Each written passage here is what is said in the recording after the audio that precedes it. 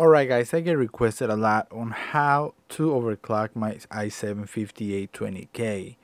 And guys, overclocking the i7-5820K is not as easy. Well, it's very easy, but it's not simple, okay? Like the other overclock videos that I have done, I've been holding myself from, doing an overclock on this chip for my YouTube channel, and the main reason is because of the CPU strap and the base clock change.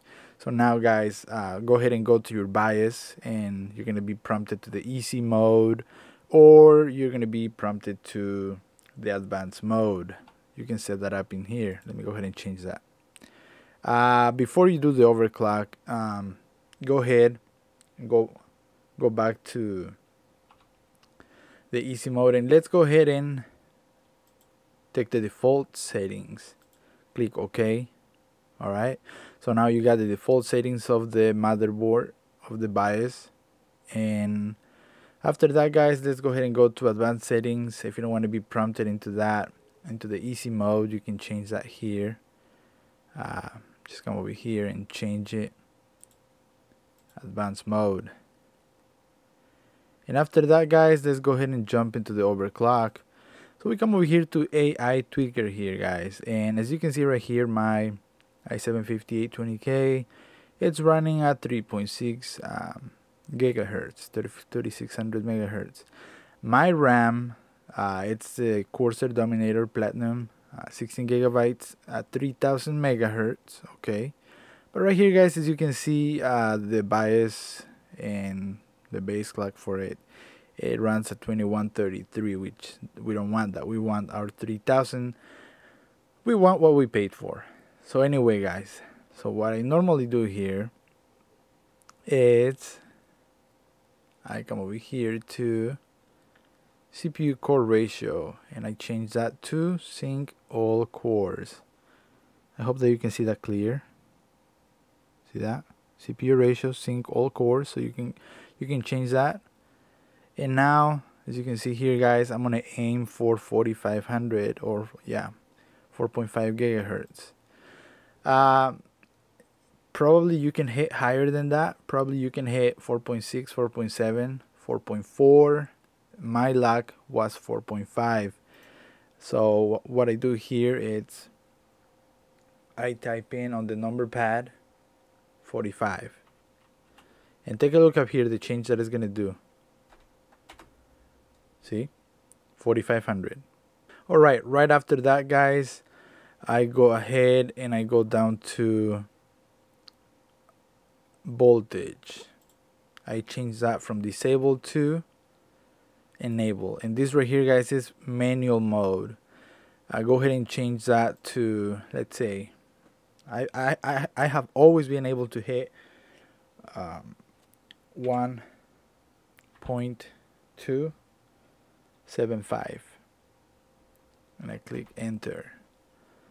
So my voltage is going to be at 1.275, almost 1.3.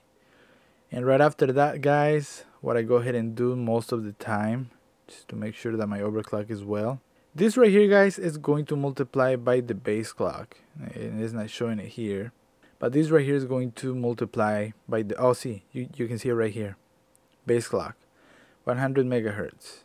Okay, see, the multiplier before was 33, now we change it to 45. So 45 by 100 is going to be 4500 megahertz. So what I normally do is I click F10, and right here guys, you can see, make sure you got your settings right and whatnot. You can see that I changed the core ratio from auto, from auto to sync all cores, and you can see this here. You can see the voltage, and I also changed the easy mode.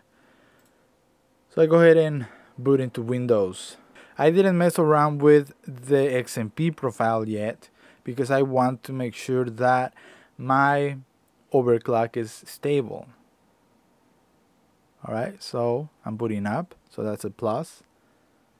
If you get stuck on BD, that means that your overclock from 4.5 or 4.6 it didn't pass. So you might want to dial it back, or put more voltage, or put lower voltage, or probably 4.5, or the number that you aim for wasn't the one for your CPU. What I do here, guys, I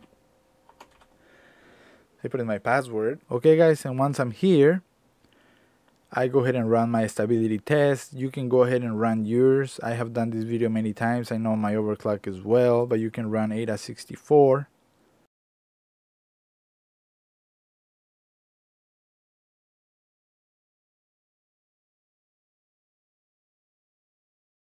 Alright guys, well, after doing our stress test and make sure that we passed, let's go back to the BIOS, and you're going to be prompted in here if you're using the same motherboard.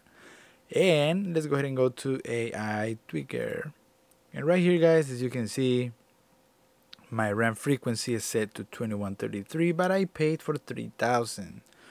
Now this is something that has always bothered me. Why they advertise 3000 and they give me less than that? I guess it's for the joy of doing overclock. So what I do now, guys, and I want you to watch the changes that it's going to do. My base clock frequency is going to change from 100 to 125. I want you to take a look in here. So I'm going to go ahead and turn on XMP. Now this problem, this issue here, only happens with X99 Platform.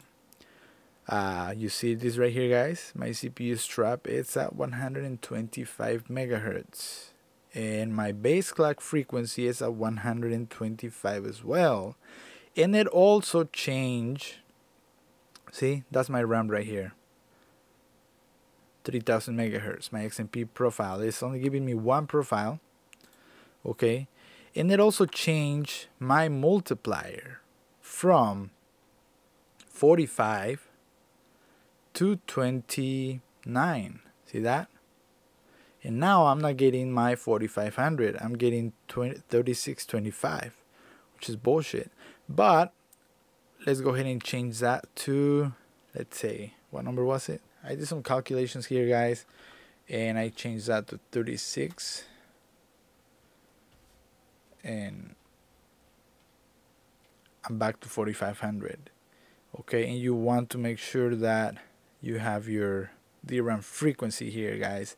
Now this right here is doing it with the XMP profile, and there are a lot of YouTube videos out there, guys, of people, big YouTubers, showing you how to do the overclock, which is, you know, come over here, turn on what we did previous, and then change your multiplier and you're good to go. But they don't talk to you guys about the change of the base clock. They don't talk to you guys about the CPU strap. Not one video out there, well, besides Linus. I noticed that it changed my CPU strap, and a lot of people freak out when that happens. They're like, oh my god, you are doing a lot of damage to your computer. People started freaking out when I commented about this here. I posted it on a forum, and I have come over here, guys. I have set this to manual mode and have done my changes and whatnot, but I haven't had any luck setting my 3000 megahertz manual. I just haven't. I haven't been able to. I don't know why. But guys, if you are using more than 2600 megahertz, you're going to have to do this here. And the temperatures are going to rise up. You're going to have higher temperatures at idle mode. And if you know any fix on this, if you know a backdoor to set your RAM frequency with the overclock that you want without changing the CPU strap, without touching the base clock frequency, go ahead and leave it on the comments down below, guys. And now you can see right here, if I try to change this back to 100 megahertz, I have done it. I have spent hours and hours and hours and hours in here, and there is just no way around it. I haven't found any way around on YouTube. Like I said, guys, YouTubers out there, they're not talking to you guys about the base clock change and the CPU strap, because pretty much it's kind of like no way around it with X99, and it's kind of ashamed.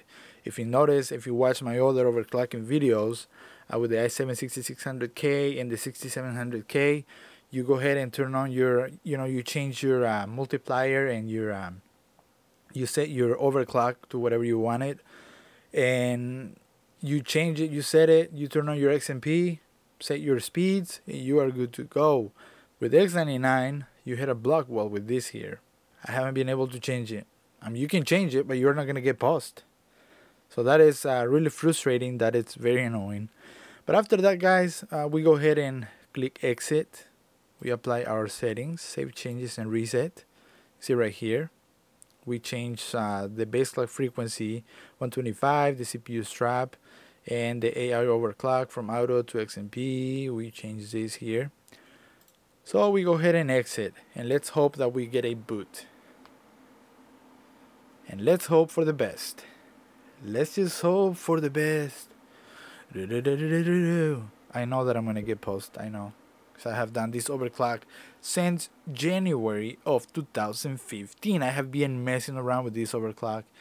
And YouTubers out there, guys, they just do the simple overclock guide. But these guys are not talking to you guys about the problem here. About the embarrassment that the X99 platform, when you do the XMP profile, is going to change your base clock and your CPU strap. So that is a shame. So after we get prompted into Windows, guys, go ahead and log in however you log in. And we come over here one more time to ADA64 just to verify my settings, just to verify that I have a good overclock. So I come over here, turn on my, get my CPU ID and my system stability test. And as you can see right here, guys, let me see if I can show it to you. Let me see that. Now it's at 1500. And let me go ahead and run the stress test while I'm at it. See, 1500. Now on my test in here, let me see here, just to show you that it's legit. I am stress testing the CPU, the FPU, the cache, and the system memory. My temperatures, they changed a little bit. Okay, like I said, they're going to change, they're going to go higher. But I am already used to that. And take a look at that, guys. Now we are at 1500. And you can see right there, guys, well, Creeper, it's supposed to be 3000. Well, remember, guys, that DDR, it's double data rate. So right here, it's actually pushing 1500 times double. 1500, 3000 megahertz. Guys, if you have any comments, if you have anything to say about the CPU strap change, about the base clock change, go ahead and leave it in the comment section, guys. Let's start a war about this here. Let's go ahead and, well, not really a war, or fight.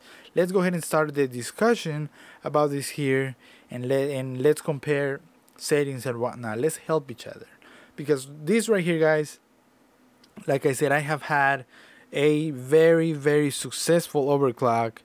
I have had my CPU, my i7-5820K, since December of last year. December of 2000. No, January of 2015. I'm sorry, it was close to Christmas. I got confused around there. And I have run this overclock. It has been stable. I do my gaming. I do videos, test comparisons and whatnot. And it's very stable.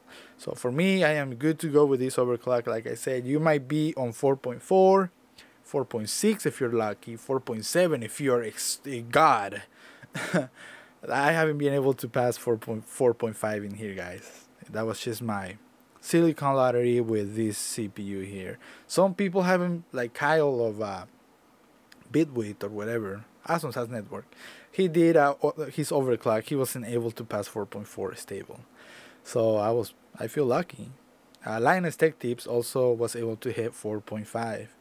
But guys, if you want a video explaining about the CPU strap and whatnot, Linus Tech Tips has a tutorial as well here, but he doesn't really get deep into it.